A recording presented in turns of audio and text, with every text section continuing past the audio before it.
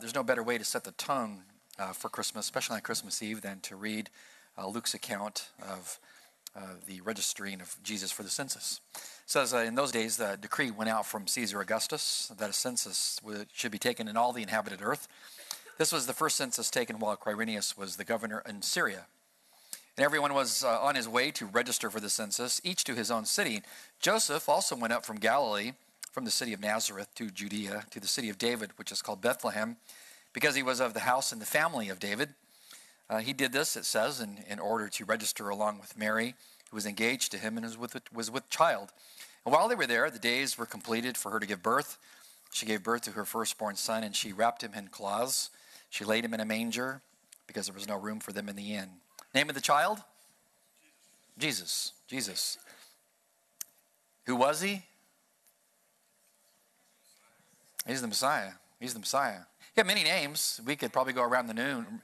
He's Emmanuel, God with us. He was the beginning and the end, the first and the last, the Alpha, the Omega, the door, the resurrection, and the life. He's many things, many names. But at the top of that list are probably two names: Messiah, King, Savior. It was all those things. According to Daniel chapter 2, verses 40 to 45, one day one would come, the divine one would come, the Messiah, the anointed one, would come and strike at the feet of all the false empires of the world. He would strike the giant image that he is given from God there to represent all the final empires before the Messiah would come. He would come do that. He would destroy the power of the statist Rome and how it had impacted the world. And so they're lying in the manger that evening, out back in a stable of all places, was the true king come to deal with the false king, Caesar Augustus. Sure, his parents had some interesting conversations as they were in that little stable, listening to all the cattle's doing what do cows do anyway? They moo, yeah. They make all kinds of noise. And the goats, I won't ask you what kind of noise they make, but they're just making all kinds of noise. And I'm sure the parents had some interesting discussions that they're lying in that little trough. And the manger in a Jewish society, you can see them if you go with us to Israel. They are a stone trough, probably 3 feet in diameter and probably 3 feet high.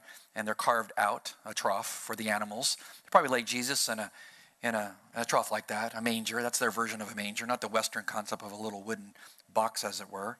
But in that manger was the Lord of glory himself, the long-awaited Messiah, the King, born when Caesar Augustus was the most powerful leader on the face of the world.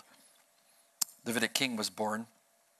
When you look at Jesus, the ultimate stone that would strike at the feet of Caesar Augustus, it's kind of interesting. He was born in a no-name place, Bethlehem, and no-name parents, Mary and Joseph. And that was Lord of Glory in that little manger. It's amazing to think. Strange are the ways of God, are they not? You cannot figure God out half the time. When he wants to bring his son to be our Savior, to be the King, he does it in a very unorthodox fashion, but at a time when there's a most powerful king, Caesar. And I think a very interesting thing to do for not Easter. I've preached 7 times in the last couple of days, so after a while, this is Christmas, is to look at a tale of two kings, the false king and a true king. The false king would be Caesar Augustus, and the true king would be Christ. And to set the tone for this, it's probably good to look at the false king first, and then pivot from him to the true king. So, a little bit of a history lesson. I know you love history. I know you love grammar, right? Amen? Yes. You're the evening crowd. You love these things. Caesar Augustus, that was not his name. His given name when he was born was Gaius Octavius, born September the 23rd of 63. And we're talking, not 1963, we're talking way back, 63. He was born to an equestrian branch of a very influential Octavi family. When Julius Caesar was executed, that was his great uncle, it was in the will that upon his death, Gaius Octavius would become the heir to the throne of Julius Caesar. That happened when he was 18 years old. You can imagine handing your 18-year-old, you're already shaking your head. I haven't even said what I was going to say, but can you imagine handing your 18-year-old kid who thinks they're invincible and hasn't learned a whole lot of things about life, the most powerful army in all the world, the Roman army, that was handed to him? It's amazing. He was full of ambition, he was full of pride, and he used both of those things to consolidate his power base to expand his kingdom instantly. He was 18 years old. There was an aged Roman senator, his name Cicero. He came to the young Caesar, the king, and told him it'd probably be a good idea to deal with Mark Antony and to use the soldiers at your disposal to accomplish that purpose. And at first, Octavius, Caesar, Augustus, agreed with that idea, but then he quickly changed his mind and deceived Cicero, made friends with Antony and Marcus Lepidus, and formed what was called the Second Triumvirate, or what we would probably call in English circles the three-man directorate, or something like that. He eventually took out his two friends. What a nice guy Caesar Augustus was. He took out Lepidus in 36 BC, and he took out Mark Antony at the Battle of Actium in 31 BC. And he consolidated all of his power. He was the sole powerful ruler. He went back to Rome in 27 BC, and he arranged with the Roman Senate, who was afraid of him because he had the Roman army behind him. He came to the Senate and made a deal with them that he wanted to make it look like he was divesting himself of all of his power, and that he was just wanting to project the image of humility and meekness when that was really not who he was, and that he was going to come to them and tell them that he wanted to divest himself of all of his power. They would then say, no, we can't do that to you. We'll gladly take you as the leader. And then he would project meekness and holiness. Amazing. That's exactly what happened in January of 27 of BC. They took him as the ultimate leader, and they began to bequeath titles to him. Interesting titles. First title, princeps, meaning you, Gaius Octavius, are the principal Roman citizen. Of all citizens in the whole empire, you're numero uno. I don't know if that's Italian. It's probably a little Spanish, but you can get the picture. Numero eins or something. They also told him, we want to change your name, not to Gaius Octavius. We want to change it to Augustus, meaning, in the Latin, the venerated one, the one to be worshipped. Can you imagine if you took your 18-year-old son, gave him the most powerful army in all the world, and said, we're going to change your name to the venerated one? I'm sure they're sitting there right now saying, yeah, Mom, go for it. No, but that's what they did, Augustus, the venerated one.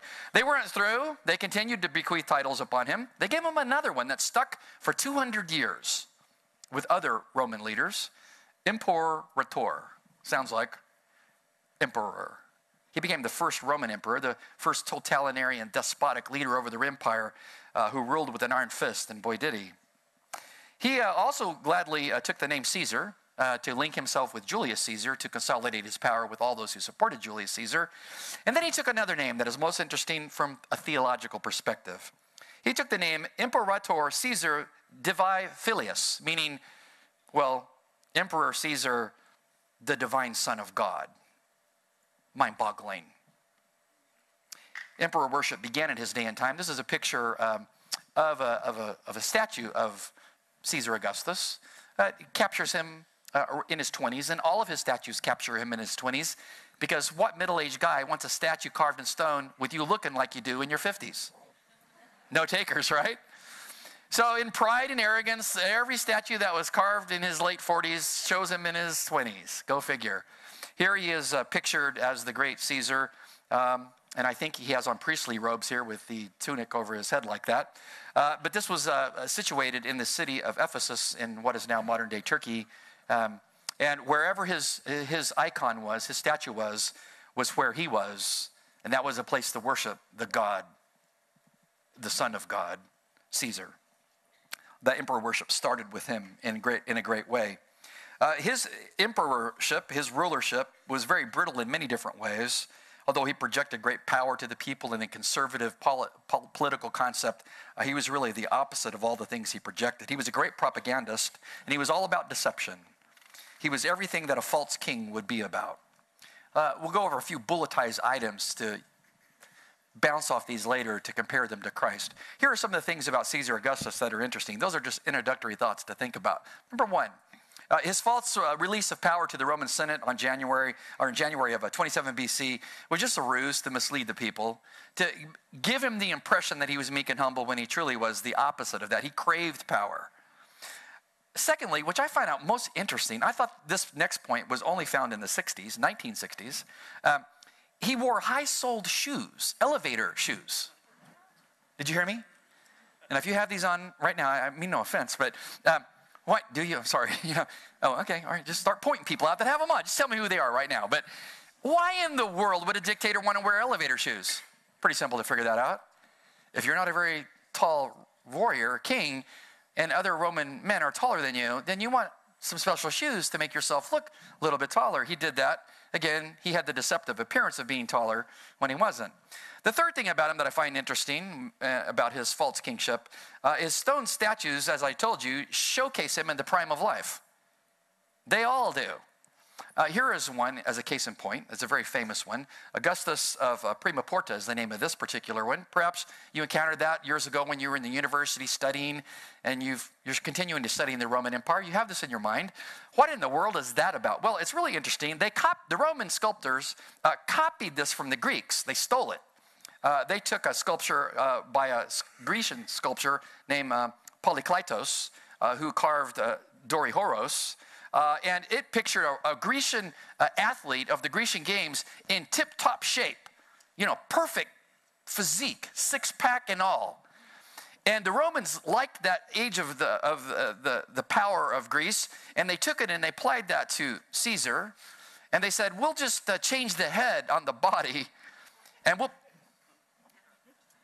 art is funny at times, I suppose, but they're going to give it a different head, but a similar type of Grecian body with all this strength and power, with the arm outstretched, speaking to the troops of how great and powerful he is and eloquent his words were. They're going to put a breastplate on him, and if you study the breastplate, which I submit to you do sometimes, it's most interesting, all on the breastplate, or the Roman gods are all over the breastplate, showing that he, as the son of the divine one, is also supported by all the gods of the pantheon. Amazing. Toga draped around his waist to show that he is one who identifies with the people. And at his feet, you see a little boy. See the little boy? That's Cupid. Who is Cupid?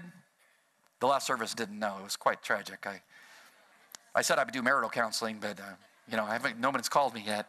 Cupid being God of love, related to his mother, who was the goddess of love. Because he's down at his feet, because he's looking up at the massive nature of the divine one, which is then tying him to divinity because he's related to Cupid. Amazing.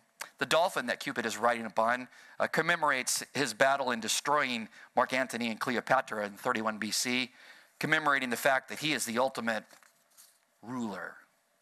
Another thing about him that is most interesting and deceptive is this particular stone statue that you will see if you study his life. This presents Augustus not as king, but as high priest. He was called the Pontifex Maximus, or the high priest of the College of Pontiffs of their polytheistic system back in the day. Pontifex meaning the bridge builder, Maximus meaning the greatest. Weighting those two words together, you can figure out the meaning. The great bridge builder. You have to ask, what are they building a bridge to? Well, between God and man. He was saying that he is the ultimate high priest, the ultimate bridge builder between God and man. And in 1 year, he boasts that he built 82 temples to the Roman pantheon. What a holy man he was. And lastly, the other deceptive thing about his nature was he was great to articulate all kinds of new laws. He put lots of new laws on the books, telling people how to live. He had a lot of marriage laws to make marriage a wonderful, virtuous thing. The only problem was, if you want to wade through Suetonius's The 12 Caesars, the Roman historian from 69 AD, which I was reading the chapter on Caesar Augustus the other night, about 10 o'clock. I wouldn't suggest doing that. But I read it, and I've read it before. And I reread it, and I came across this interesting statement from Suetonius, who said this about Caesar. It says, not even his friends could deny that he often committed adultery. Though, of course, they said in justification that he did it for reasons of state, not passion. Deception. To read him is to read plethora of laws about how to make marriage great, and on the other hand, he can't be true to one woman. Amazing. All about deception. He's the false king. The king who created the census for Mary and Joseph to attend to. Jesus is the opposite of the false king. He's the true king. Because he's the antithesis of the things that we just mentioned. Number one, Christ comes as the essence of truth. John chapter 1, verse 14. John, who spent much time with Christ, writes this. It says the word, speaking of Jesus, and that's the Greek word logos, which means he's the great logical one, which means a Christian is the one with the thinking mind, not the crazy person. He's the great logical one. He became flesh.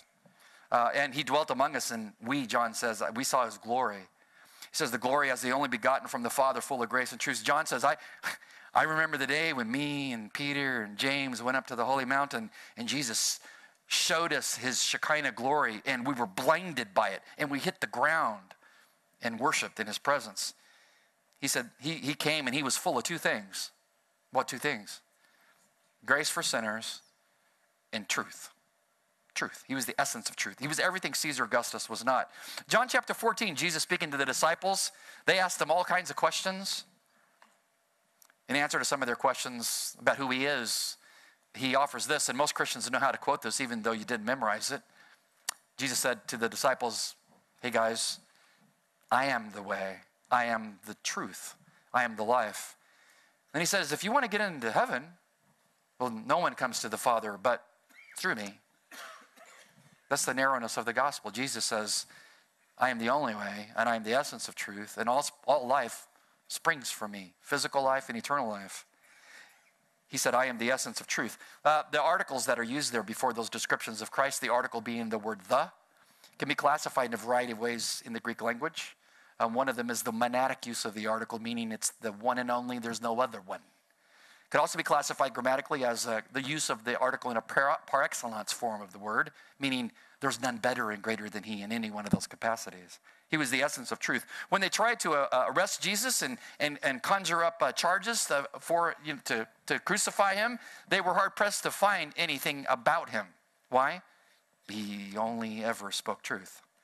Matthew 26:60 says they finally conscripted some baser individuals to lie in order to get him executed. Caesar played fast and loose with politics and didn't tell the truth all the time, and Jesus only ever spoke the truth.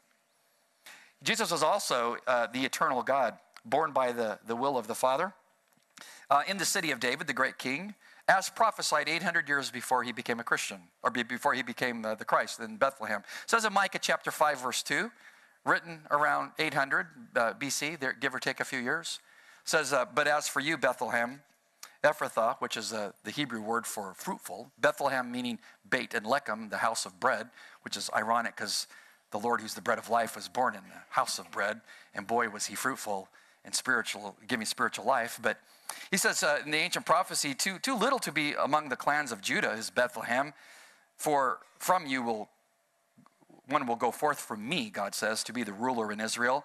Who is he? This one that's coming to be the ultimate king? Well, God says through the prophet Micah, his goings forth are from long ago. How long ago? Well, from the days of eternity. I just went in my office now between services because I had a few minutes to kind of relax, and I opened my Hebrew Bible to read that one more time just to verify the fact of what it says there.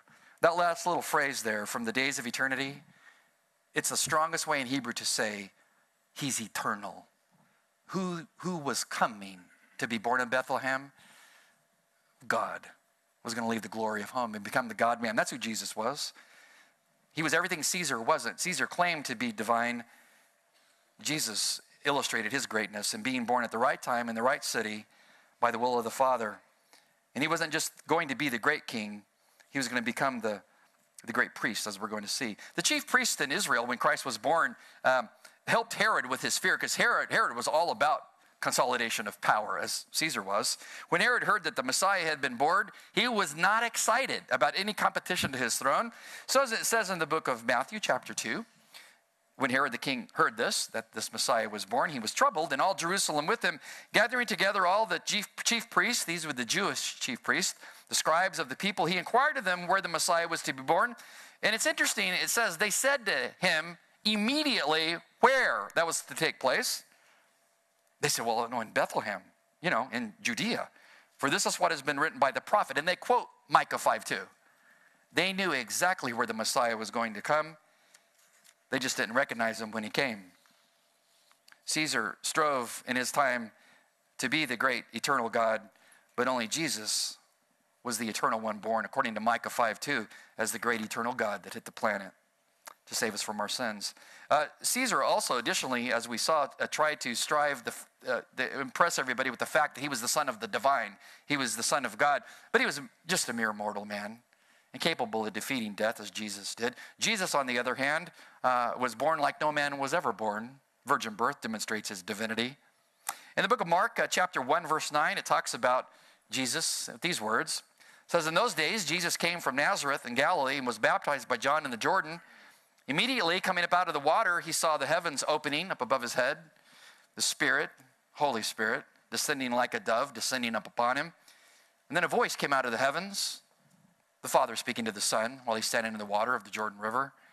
You're my beloved Son, in whom I'm well pleased. Why was the Father pleased? Well, the Son left the glory of heaven to go to Bethlehem, to be born in a no-name place, to grow to become the God-man who would go to the cross for each of us. God says, I'm well pleased in you, Son. Heaven's never opened for Caesar. The Father never spoke from heaven to Caesar, but he did to Jesus, the Son of God. Jesus was also more than Herod and Caesar combined. Herod he strove to try to be the king of the Jews. Caesar tried to be the king of all kings and the God of all gods. But when you look at Jesus, he was the true king, and he was the priest of all priests. Matthew chapter 1 takes his genealogy all the way back to David, King David, because he was from the line of David. And the book of Hebrews ties his priesthood to the eternal order of priests called Melchizedek. Here's what we read in chapter 5. It says, in the days of his flesh, he offered up both prayers and supplications with loud crying and tears to the one able to save him from death, and he was heard because of his piety. You can almost sense Christ's struggle in the Garden of Gethsemane before he was crucified. It says, although he was a son, he learned obedience from the things which he suffered, and having been made perfect, he became to all those who obey him the source of eternal salvation, being designated by God as the high priest after order of Melchizedek. Melchizedek being the priest that Abraham paid tithes to before Aaron. See, Jesus was the greater high priest. He was the greatest high priest, something that Caesar Augustus could never attain to. Paul, the great rabbi, when he became a believer, wrote near the end of his life in 1 Timothy chapter 2, verse 5, these definitive words. He says to Timothy, the pastor, hey, don't ever forget, there's one God and one mediator between God and man. He says that's the Messiah, Christ, Jesus. And how did he become that? Well, he gave himself as a ransom for all, the testimony given at the proper time. Who's the ultimate bridge builder between God and man? Not Caesar, it's Jesus. When I was growing up, my parents enrolled me in Cub Scouts. And then Weeblos. And then Boy Scouts. I did that all my life until I went to college. I had a lot of fun. One day when I was in Boy Scouts, we went out to the desert where I grew up in the Imperial Valley of Southern California. We went to a place called Dos Cabezos. I think it's Spanish for the two heads. And there was a canyon there. And we were about 12 at the time. And they told us, we wanted you guys to take all this rope this weekend and build a road bridge across that canyon. We were 12. Would you cross that bridge? Yeah, I remember the day that bridge was constructed. Rope was to infinity. And I don't know, how many Boy Scouts were among us? You might understand this. Nobody? One or two? Triple half hitch, double half hitch, square knots. These are important things. And so we took all those things to task and used all those different knots to build that bridge. The middle rope going down the middle with the two that you hold on to and you weave it together. And there was an untold amount of guys from different troops built that bridge. That's when you go pick your best friend and send him out first. Hey, Larry, why don't you go test the bridge out? But we went across that bridge all weekend. It was great. It was the only way to get from one side to the other was that little bridge we made. When you look at that same thing from a spiritual perspective, who's built the ultimate bridge between man and God? And it's not a rickety bridge. It's a powerful bridge. Well, that'd be Christ. See, Caesar Augustus said that he's the ultimate Pontifex Maximus, but Jesus said, no, I'm the greatest bridge builder. I have to ask you a question this Christmas Eve. It's a simple one. It's a logical one. Is Christ your bridge builder? Have you walked across him in faith into glory? He waits to accept you across him as the bridge. The last thing about old Caesar Augustus and Jesus, and I close with this, Caesar waxed eloquent on the fact that with his great power over the military and economy and everything, he had created what was called the Pax Romana, or Roman peace. The only problem is if you study Roman history, it didn't last forever. It was only temporal, Pax Romana. Jesus is the only one that can bring true peace, lasting peace. He brings peace as the coming king, and he brings peace as the Savior. Isaiah chapter 9 is typically read at Christmas by many Christians, and we'll review it quickly. The ancient prophecy from the pen of Isaiah, contemporary of Micah, says, "For a child will be born, a son will be given to us, and the government," speaking of the Davidic government, as prophesied in 2 Samuel 7, "will rest on his shoulders, and his name," what's his name? Wonderful Counselor. Well, who's that going to be? Oh, he's going to be called the Mighty, who? Jehovah God. He's God. Well, who's that exactly? Oh, he's the Eternal Father. Oh, he's the Prince of Peace. God's going to be born. It says, "There will be no end to the increase of his government of peace, and on the throne of David and over his kingdom to establish it, to uphold it." What kind of kingdom will it be? Well, not like Caesar's. His will be known for justice and righteousness. And from then on and forevermore, it says this will happen. "In the zeal of the Lord of hosts, it will accomplish this." Translated, you will not be able to stop God establishing his kingdom. We as Christians typically pray the Lord's Prayer. You know it. "Our Father, who art in heaven, hallowed be thy name." Next words. "Thy kingdom come." Why are we praying that? But have you looked at the world situation lately? It needs the king. Isaiah says he's coming. And when he comes, he creates an empire known for peace and righteousness. But now he's the great God who creates the ultimate peace, spiritually speaking.